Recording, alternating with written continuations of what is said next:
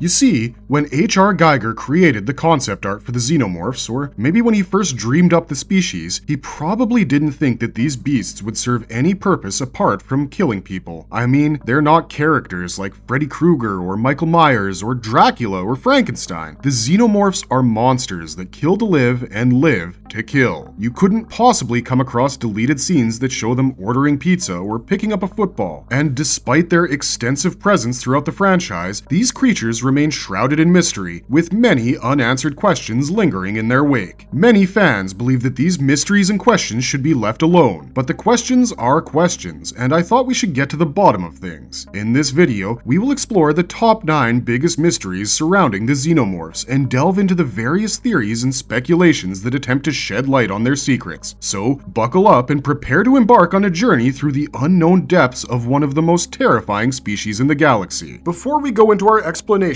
we have a very small request. If you like our content, please support us by subscribing to our channel. This is a small click for you, but for us, it means a lot. Thank you. Let's begin.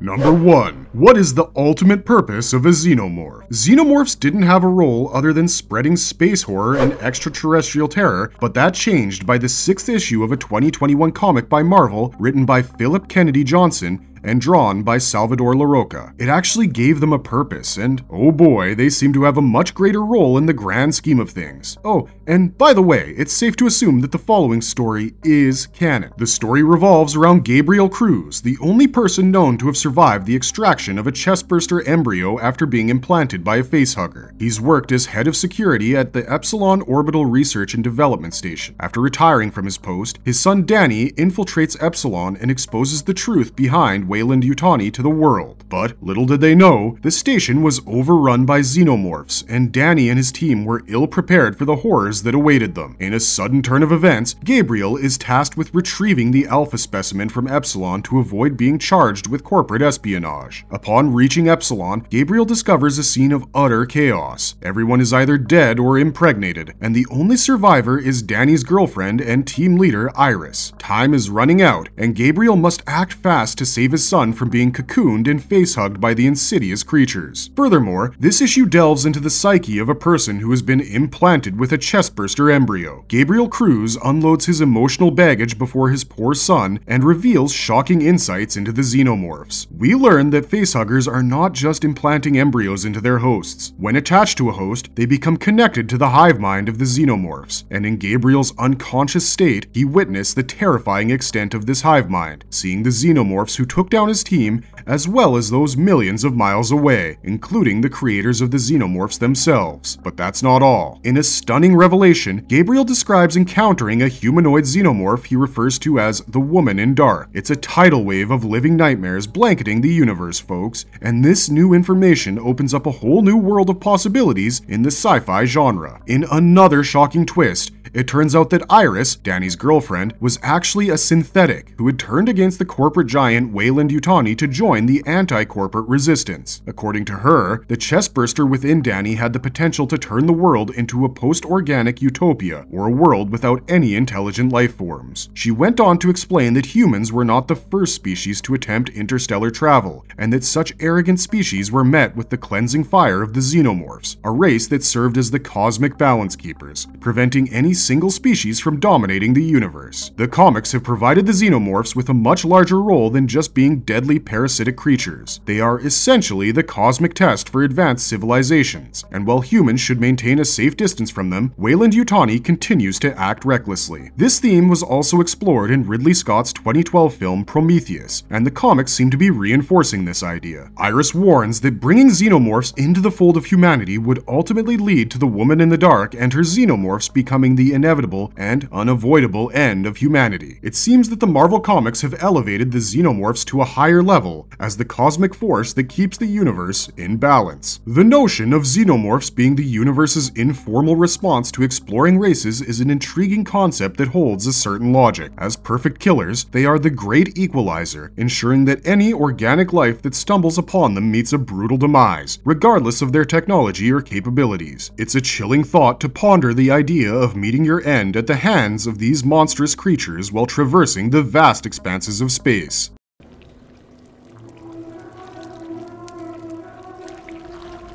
Number 2. What's up with the black goo? What happens if there's a lake filled with it? So, for ease of understanding, I will tackle this question in 3 different ways. 2 of them are based on the movies and the comic Fire and Stone, and the last one is a theory that seems somewhat plausible.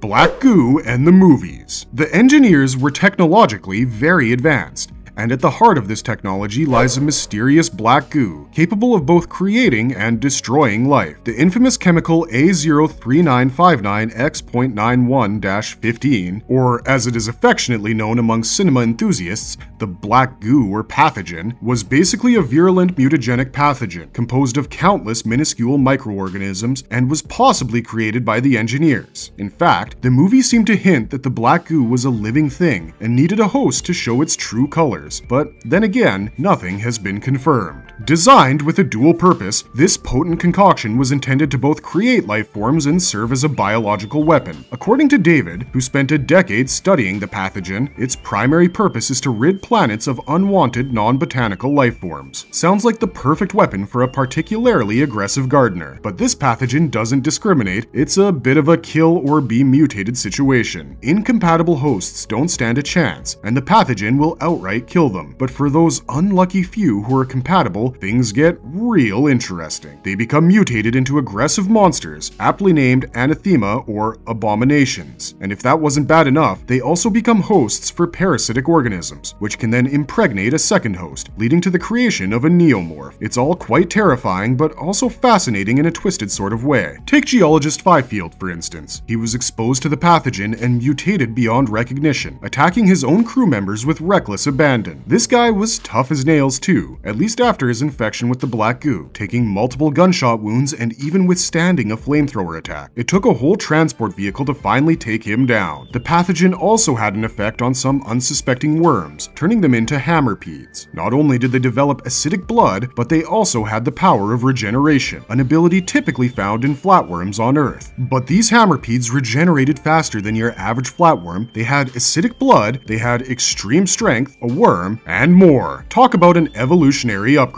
In one of the film's most shocking scenes, archaeologist Charlie Holloway is infected with the black goo, which was the work of David, leading to a bizarre and gruesome impregnation of his girlfriend, Elizabeth Shaw. Interestingly, Shaw was barren and still managed to conceive. Well, she bore a monstrosity, but she was pregnant nonetheless. The result was a fully formed creature known as a trilobite. So the black goo also affects the host's reproductive systems, resulting in the birth of predatory hybridized creatures bearing xenomorph-like qualities. David later conducts experiments on Planet 4 to create a variety of neomorph variants, utilizing chemical A03959X.91-15 to splice them together and create the formidable xenomorphs seen in the film.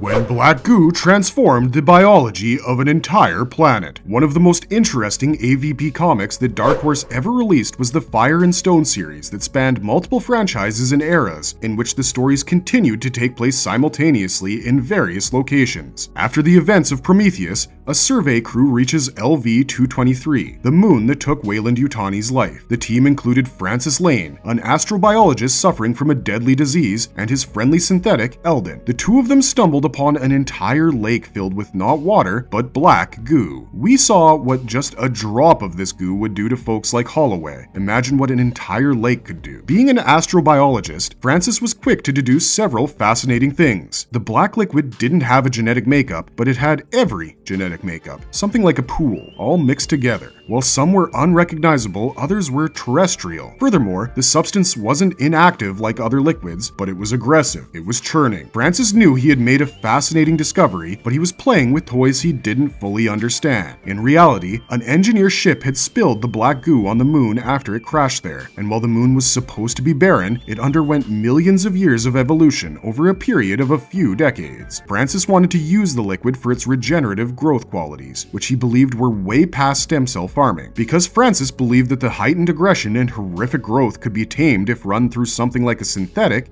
he planned to inject the liquid into Eldon, hoping that it would heighten the healing and beneficial aspects which could grow limbs and cure cancer. Eldon was clearly scared, but Francis told him that he would only inject a drop and nothing more. Clearly, he was a lying piece of shit because he emptied the entire syringe into Eldon, which leads to an immediate and violent mutation in Eldon. His veins turn black, and soon the black goo reaches his brain. Later, he developed a maw in his abdomen and even infected a predator, turning him into a mutated predator when the abdominal maw bit the predator's hand. In Fire and Stone Omega, we learned that the liquid had changed the topography of the moon and brought the entire place to life, to the extent that they witnessed an entire living mountain, complete with veins and everything. A few survivors found themselves inside this mountain with nowhere to go, and as the walls of the living mountain began to merge, Eldon started to merge with the wall and created a hole for the survivors to escape through. So, Eldon merged with the mountain, and by extension, the moon itself.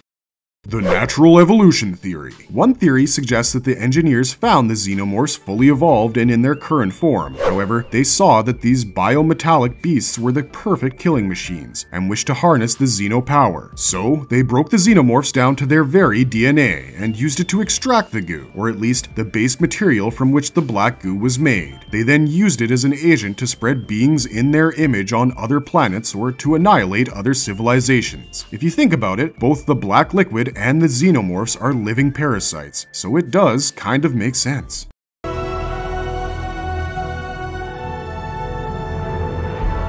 Number 3. Exploring the true purpose of the space jockey and their relationship with the xenomorphs. In 1979, director Ridley Scott delivered an iconic film that would redefine the sci-fi horror genre forever. The movie introduced audiences to a creature that would become synonymous with terror, the xenomorph. However, the film's opening scenes revealed something equally intriguing and unsettling, a colossal alien being dubbed the Pilot. Fast forward to 2012, and Scott returns to the franchise he created to shed more light on the enigmatic space jockey and the origins of the xenomorphs. Prometheus and its sequel, Alien Covenant, explore the universe in greater detail and shed more light on the pilots, now known as the space jockey or the engineers, weaving together a complex web of mythology that deepens the story's already rich lore. In the original Alien, the Nostromo crew stumbles upon the pilot while investigating a distress signal on LV-426. This strange guy's physical appearance is imposing, with a trunk much like an elephant's and a chest cavity that seemed to have been ripped open from the inside. Furthermore, the crew discovers a chamber filled with egg-like cocoons, one of which hatches and unleashes the facehugger upon unfortunate crew member Kane. Designed by artist H.R. Geiger and brought to life by Ron Cobb, the pilot's imposing presence and mysterious backstory was something that perplexed many. Cobb even provided an expanded backstory for the creature, revealing that it was part of a race of explorers or maybe even archaeologists who first made contact with the xenomorphs before being wiped out by these biometallic monsters. Naturally, with the pilots gone, the xenomorphs found themselves stranded on the planet. However, Ridley Scott had other plans for the franchise's future with his return in Prometheus. With Prometheus, director Ridley Scott set out to explore the origins of the xenomorphs, delving deep into the engineered nature of the franchise's titular creature. The film's opening introduces us to the Engineers, an ancient race of tall, bald, and pale extraterrestrials, responsible for seeding life on countless planets with their advanced genetic engineering technology. So it can be safely said that they seed planets using the black goo, and that's one of the most significant parts of their job profile. In the movie, we also discover a startling revelation. The engineers and the space jockeys from the original Alien film are one and the same, with the pilot's design revealed to be an exoskeletal battlesuit. The film's final moments reveal the birth of a new creature, the pale and bluish Deacon. One look at this creature and it becomes clear who were the genetic ancestors of the xenomorphs. 5 years following the release of Prometheus, Alien Covenant shed further light on the origins of the iconic xenomorphs. As it turns out, the villainous and genocidal android David was the true architect behind the terrifying creatures. Having arrived on the engineer homeworld following the events of Prometheus,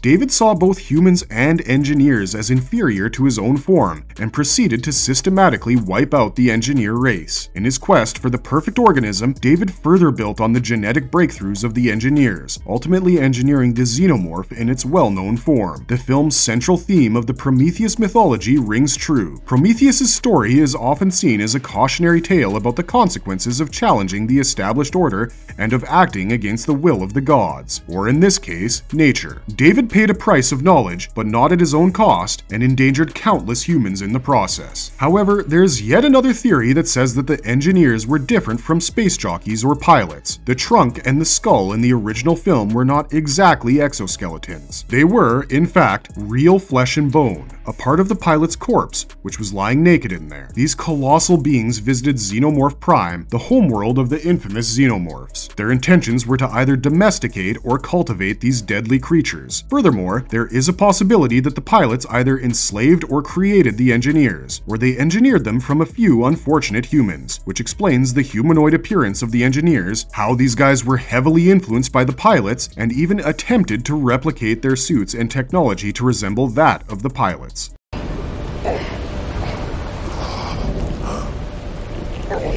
Number 4. The true extent of their adaptability to their host is still a mystery. The most striking element about xenomorphs is their ability to gestate inside just about any organism, and that too with an incredible speed of growth. We know that chestbursters have come out of humans, dogs, and even aliens such as predators and Rinth from the planet of Ryushi. While this is somewhat possible in lower microscopic organisms such as bacteria through lateral gene transfer, it's unlikely in higher organisms. Time to dig deeper. There have been many theories about the way a facehugger impregnates its victim, but the currently accepted theory is that a facehugger injects a mutagenic substance called Plagiaris praepotens into the victim's esophagus instead of an embryonic xenomorph, which was the previously believed theory. Studies conducted aboard the Cold Forge, in the comic by the same name, have shed light on the true nature of this substance deposited by facehuggers. This mutagenic fluid is a powerful mimic that is capable of unzipping genetic material at lightning speed and accruing biomass from anything and everything around it. With the requisite chimeric blueprint and enough food, it can transform from a single-celled organism into an adult creature with fully differentiated organs in a matter of hours. It is now understood that Plagiaris praepotens is responsible for the creation of a chestburster within the host organism. This substance, when introduced into the host via the mouth, consistently creates a chestburster. But how exactly is this done? Well, things are not canon. I can try my best to give you a gist from the information available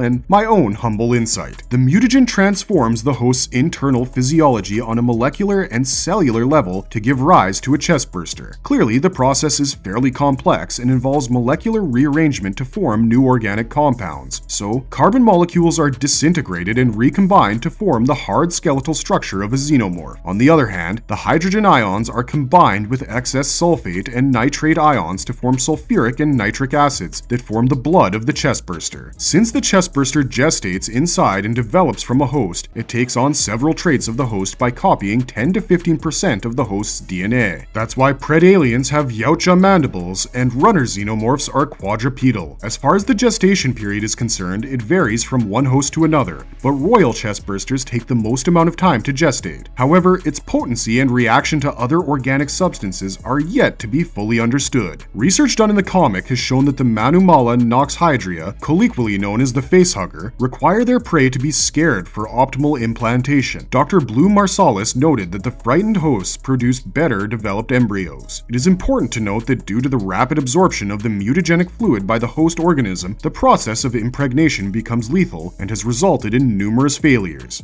However, to ensure that the host does not die because of the lack of breath, the facehugger provides the host with a mix of gases that the host can breathe.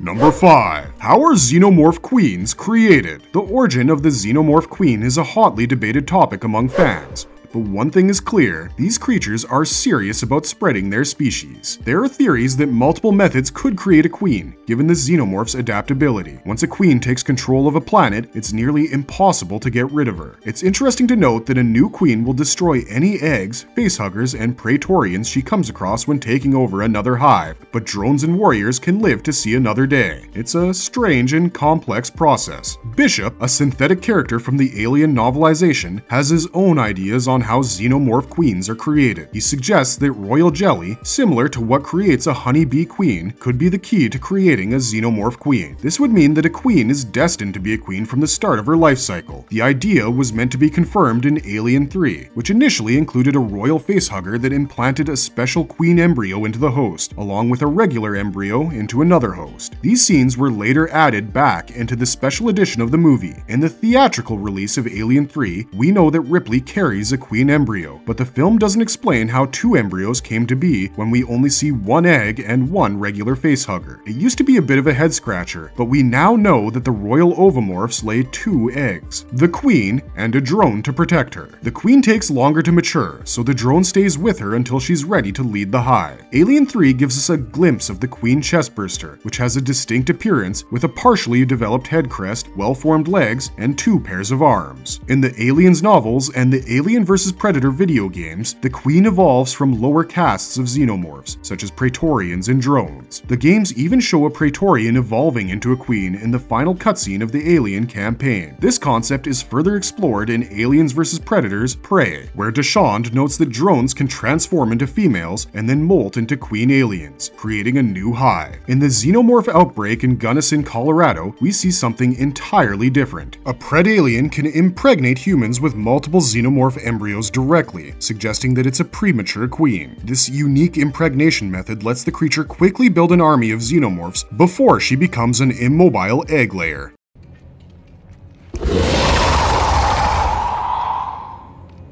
Number 6. Is it at all possible that xenomorphs evolved naturally? Let's explore from a scientific standpoint. If we're talking about the origin of xenomorphs, there can be only 2 possibilities. They either evolved through constant mutation owing to ecological and environmental stimuli, or someone cooked them up to create the most ferocious and near-perfect killing machine ever recorded. Unlike the predators or any other creature from any universe, xenomorphs are the perfect killers. However unlikely as it may seem, it is possible xenomorphs were the result of natural processes with no outside influence of a higher and more intelligent race. But the fact remains that xenomorphs have the capacity to become the apex predator of the world they find themselves on and can destroy all other life forms, including themselves, once the food sources were completely exhausted and exploited. But this raises another important question. Why would Mother Nature create such a monster that decimates herself until only the monster is left alive? Furthermore, the films have heavily implied that the xenomorphs were basically the work of engineers, and the work was accelerated and twisted by the meddling of David from Ridley Scott's later movies, who wanted to create the perfect organism that would outdo every other. So that leaves us with the other possibility. Someone experimented with an alien species to make the xenomorphs what they are today, because no reasonable natural environment would lead to the evolution of such a species. From a scientific standpoint, the strongest argument for this is that it is impossible for one organism to take over the genes of creatures from entirely different biomes and planets, especially in higher organisms. Furthermore, such a mutation would not develop naturally, as mutations are usually a response to biological and natural forces. But the xenomorphs are able to achieve this feat and present their protein structure and genetic material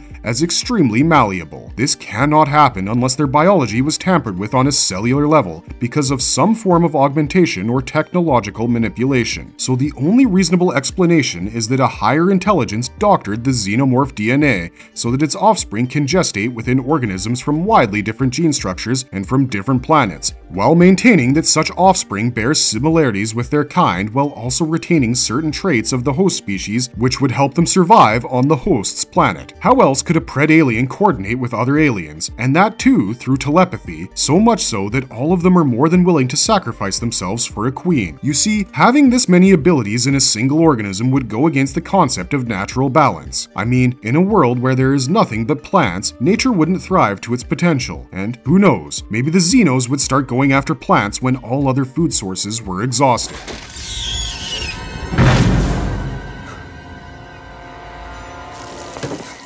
Number 7. How intelligent are the Xenomorphs? Ridley Scott planned an alternate ending in which the Xenomorph in his original film was supposed to kill Ripley, after which it would have contacted Earth in Ripley's voice, telling humans that she was coming back home. We certainly dodged a bullet there. But what's important to note is that the makers still thought that Xenomorphs are capable of doing a lot more than their job profile suggests. Furthermore, according to the research of Dr. Paul Church, a demented scientist from Alien's Labyrinth, the surface of the head was lined with complex compound cells of fullerite encased in herlantium. The internal structure was composed of solid neurons in 2 binary fans. This enabled the creature to receive brainwaves and to assess another animal's characteristics by seeing the animal's body. Additionally, strong fields of electromagnetic waves would give the creature the xenomorph version of a brain freeze. Church's research has also shown that the xenomorphs do not live long in captivity. Having said that, these bad boys have been wreaking havoc on human populations in the Alien franchise for quite some time now. And while they're known for their hunting skills and their ferocity, the real question is, how smart are they? Well, some people think they're more intelligent than we give them credit for. Take for example their ability to mess with human technology. These guys can knock out electrical systems, leaving us humans in the dark and at their mercy. That's some pretty clever thinking for a feral beast if you ask me. I mean, I would expect such things from the raptors in the Jurassic Park franchise, but Xenos seem to outsmart even them. But it doesn't stop there. In the incidents at Hadley's Hope and the USM Auriga, the Xenomorphs showed some impressive problem-solving skills. They figured out how to operate machinery and even learned how to solve problems in a mechanized environment. Talk about being adaptable. And let's not forget about their strategic thinking abilities. The Queen, in particular, seems to possess some serious smarts. She chose to set up her nest at the colony's atmosphere processing plant, recognizing that it would afford her some protection. Or maybe she just wanted to be warm and cozy. Who knows? Furthermore, the intelligence of xenomorphs may also be influenced by the host in which they gestate. For example, a predalien was observed tearing a skull from a human corpse as a trophy, matching the common behavior of the Yautja creatures from which it was spawned. However, xenomorphs do not exhibit much emotion, except for basic self-preservation and protective instincts towards their eggs and the Queen. But what about communication? Well, it's hard to say for sure. They can make a range of hissing and screeching noises, but most of their communication is probably done through pheromones or ultrasound. Or, as some comics suggest, they make use of the more basic means such as vibrations and electricity. And some experts even believe they're bioelectrically networked in a hive consciousness. Now, that is pretty wild. Imagine if all the billions of mosquitoes on Earth had a hive mind and woke up one day to exterminate humans. Where would we go? That does kind of sound like the plot of a cult classic B movie. But perhaps the most fascinating thing about these creatures is their ability to inherit memories genetically. That means they basically have access to millions of years of memories, all passed down from generation to generation. And these memories go beyond just basic instincts. They can include specific events witnessed by earlier generations. That's some serious learning potential right there. All in all, the xenomorphs may be more intelligent than we give them credit for, and while they may not show much emotion beyond self-preservation and protection of their eggs and queen, they are certainly capable of learning and problem solving.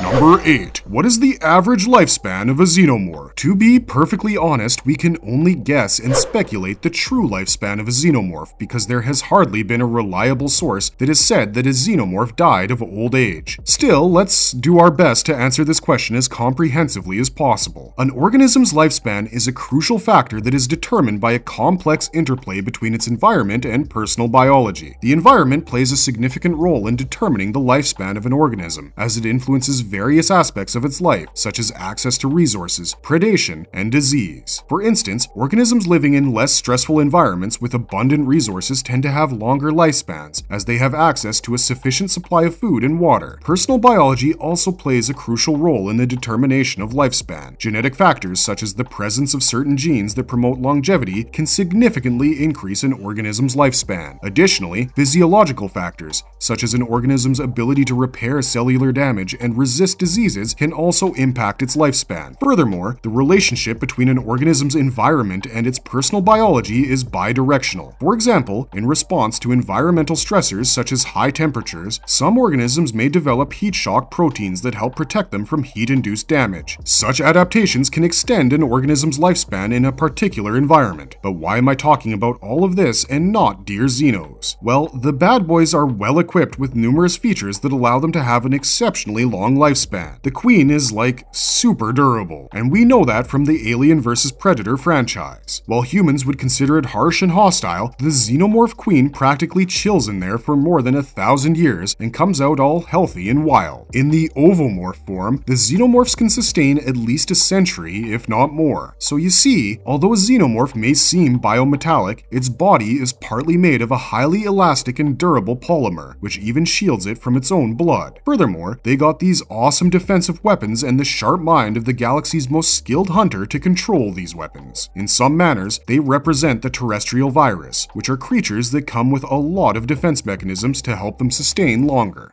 Number 9. We are never told about the true extent of their hive mind. The Xenomorphs are undoubtedly one of the most fascinating and terrifying creatures in science fiction. One aspect that adds to their intrigue is their hive mind, or collective consciousness. While the extent of their hive mind is never fully explained in the movies, it is clear that they possess a highly evolved system of communication and coordination. Eusociality, or the concept of a hive mind, is the cornerstone of the Xenomorph's social structure. Like the utopian eusocial organism, Xenomorphs function as a superorganism, with a single mind controlling multiple bodies, and all these bodies are dedicated to a singular objective. There are no rogues or defiants, and although the true extent of their hive mind is not well understood, one of the comics spoke about an entire civil war between the red Xenomorphs and the black Xenomorphs, and it was in this comic that we learned that the Queen Mother of Xenomorph Prime, basically the supreme leader of all Xenomorphs in the universe, could send telepathic signals to her kind who were tens of thousands of light years away. Furthermore, she could even impact the dreams of humans. That's like saying Freddy Krueger had a super major upgrade. Nevertheless, it is believed that the genetic species from which Xenomorphs evolved, or the intelligent alien species that created Xenomorphs, gave them genetic memory to be passed down through generations. This inherited knowledge likely plays a role in the Xenomorph's ability to adapt to new environments and hosts. One fascinating aspect of the Xenomorph's hive mind is the variety of communication methods they employ. Some colonies rely primarily on pheromones to convey information to nestmates and outsiders. Others are telepathic,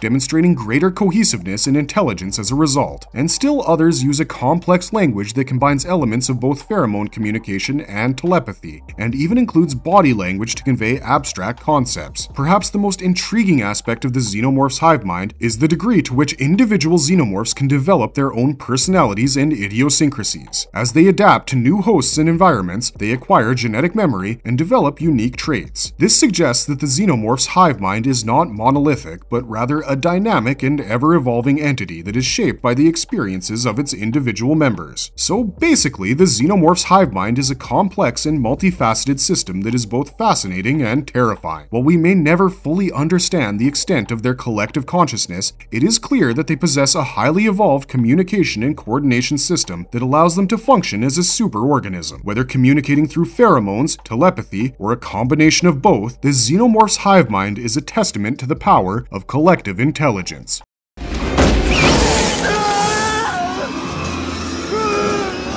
Marvelous verdict. In conclusion, while the unsolved mysteries surrounding the Xenomorphs may frustrate some fans, they ultimately add to the richness and longevity of the franchise. These unanswered questions provide endless fodder for fan theories, discussions, and debates, keeping the community engaged and active. They also allow for a level of intrigue and mystery that keeps viewers on the edge of their seats, wondering what will come next. So, whether it's the origin of the Xenomorphs, their complex biology, or their seemingly supernatural abilities, these mysteries have become an integral part of the alien universe, and they will undoubtedly continue to captivate and inspire audiences for years to come. It's all mysterious and ominous, which makes it even more frightening. And you know what would be really awesome? Is if they didn't try to over-explain everything with some ridiculous prequel about engineers that also tries to commercialize the Xenos. That would just ruin the entire vibe. Sometimes it's better to let the audience use their own imagination instead of spelling everything out and ruining the franchise's mystique by over-explaining it. That's all for this video, but thanks for watching, stay safe out there, and have a marvelous day.